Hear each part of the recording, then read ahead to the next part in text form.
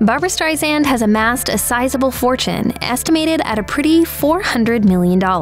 And when you have that kind of cheddar, you can afford to get as weird as you want. Let's find out the unexpected ways Barbra Streisand spends her millions. The mall, a quintessential part of American culture. In their heyday, many would flock to malls not just for the consumer experience, but to meet with friends or grab a bite to eat. For Barbra Streisand, she doesn't even have to leave her own home.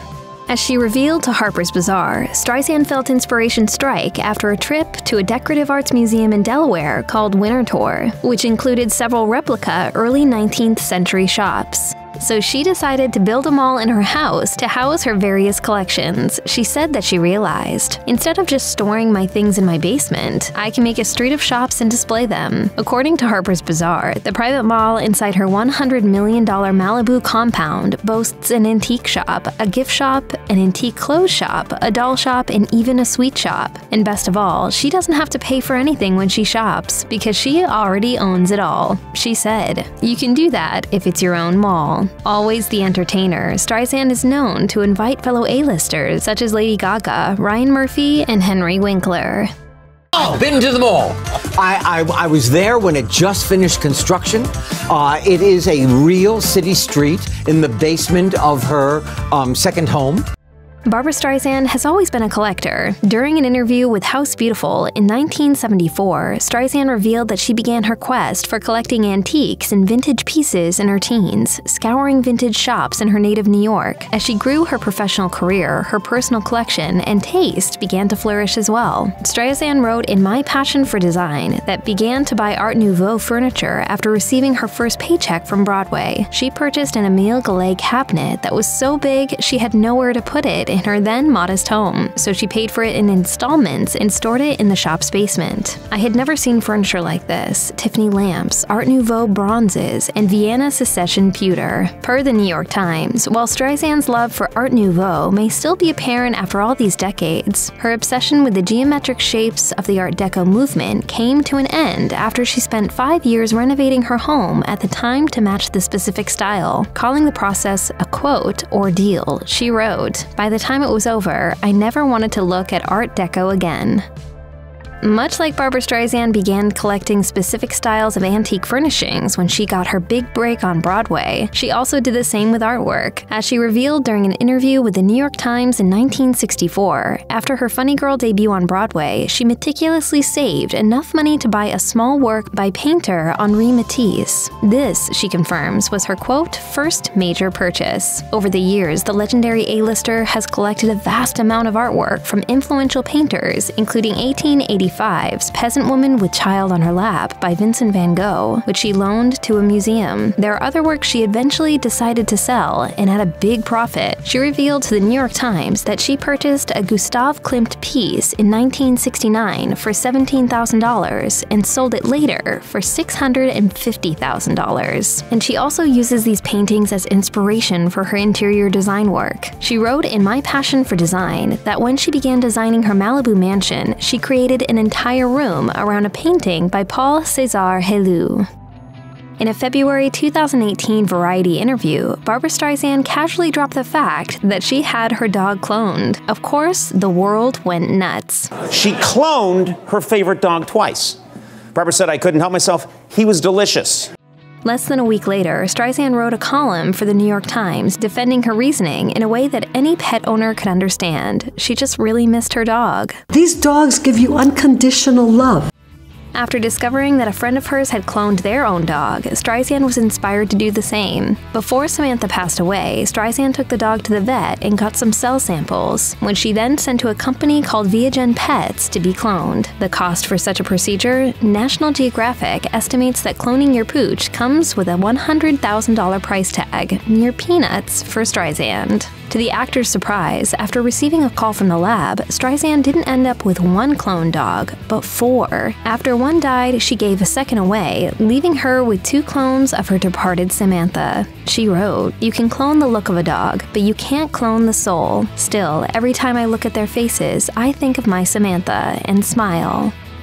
Los Angeles' Carrollwood Drive may not mean much to some, but it's home to a handful of the wealthiest people on the planet, and has been for a long time. According to LA Biz, the street once saw Michael Jackson, Frank Sinatra, Gregory Peck, Clark Gable, Elvis Presley, and Sonny and Cher all casually basking in the California sun. And that's not all. Walt Disney was also once a homeowner there, and it was at his Carrollwood Drive home where he first began tinkering with the ideas that became Disneyland. Oh, and Barbra Streisand also once lived there. According to the Barbra Streisand Archives Gallery, the star initially began renting her Carrollwood Drive home in 1969, eventually deciding to buy it. The home was originally built in 1929 in a Mediterranean style, yet Streisand elected to renovate it. She told the Los Angeles Times that she, quote, doesn't like Mediterranean architecture unless it's in the Mediterranean. Streisand eventually sold her home, and in 2000, her estate on 301 Carrollwood Drive was demolished.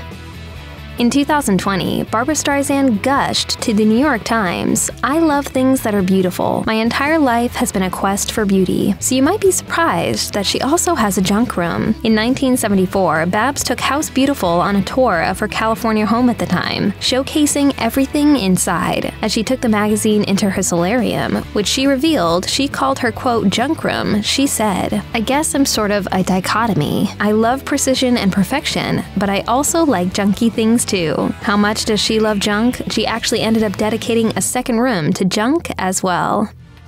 Barbra Streisand's $100 million Malibu compound is a design nut's dream, and not just for that shopping mall. There's another addition to her estate that's just as quirky in its own way, a full-sized replica of an 18th century New England barn. According to My Passion for Design, Streisand fell in love with New England farmhouses while antiquing along the scenic Route 7 corridor in western Connecticut. In the early 90s, when her interest in 18th century antiques was peaked, she decided to blend her two passions by building a fully functional 18th century barn. The result is a beautiful red and white barn, complete with a chicken coop that, quote, gives her fresh eggs every morning. As time went on, she's added even more to her barn, which now boasts a 4,000-pound water wheel. But it's not all chickens and hydraulic energy. According to the New York Times, the cozy getaway barn also has a frozen yogurt machine and a, quote, napping room. Streisand said, "We treat the barn like a B&B, as if we went away for the weekend, but we don't have to drive."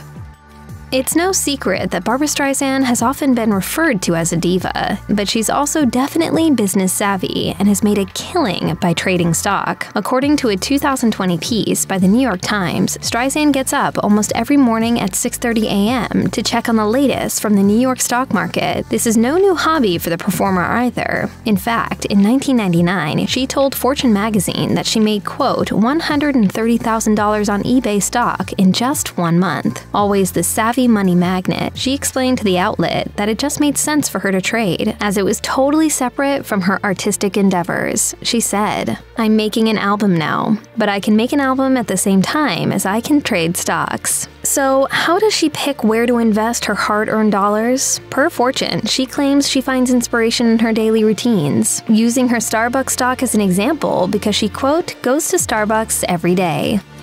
Streisand doesn't just look out for her own investments, though. She also tries to take care of others. For instance, in 1998, her friend Donna Karan gave her $1 million to invest. The result? Thanks to Streisand, the fashion designer nearly doubled her money, up to $1.8 million.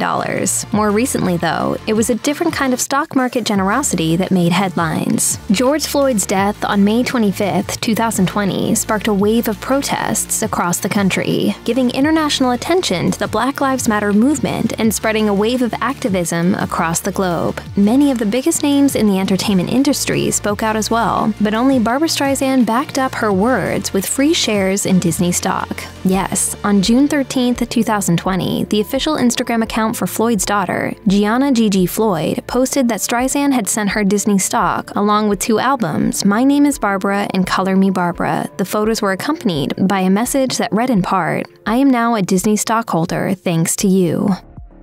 That was just one small personal gesture, but with all her lavish spending to make her estate as opulent as possible, it's worth mentioning that Barbra Streisand does give back too. According to Elect Women, the director founded the Streisand Foundation in 1986, leading to tens of millions of dollars in donations for causes from civil rights to AIDS research to the environment. According to Philanthropy, Streisand's friend, Marjorie Tabankin, has been the executive director of her charity since 1987, and she explains that the actor remains extremely involved in the organization. Tabankin said, "She makes every decision, whether it's for $50 or $5 million. Tabankin further explained that the pair turned their sights to women's issues in 2007 after Streisand discovered that, quote, 50 years of the medical research used for treating women was actually done on male patients. So how else does Streisand pick what causes demand her attention? As she told the Harvard Business Review, her philanthropic pursuits are merely fueled by whatever she's passionate about. Through my foundation, I make many small grants throughout the year, but I usually have one priority area where a majority of the grant making is focused."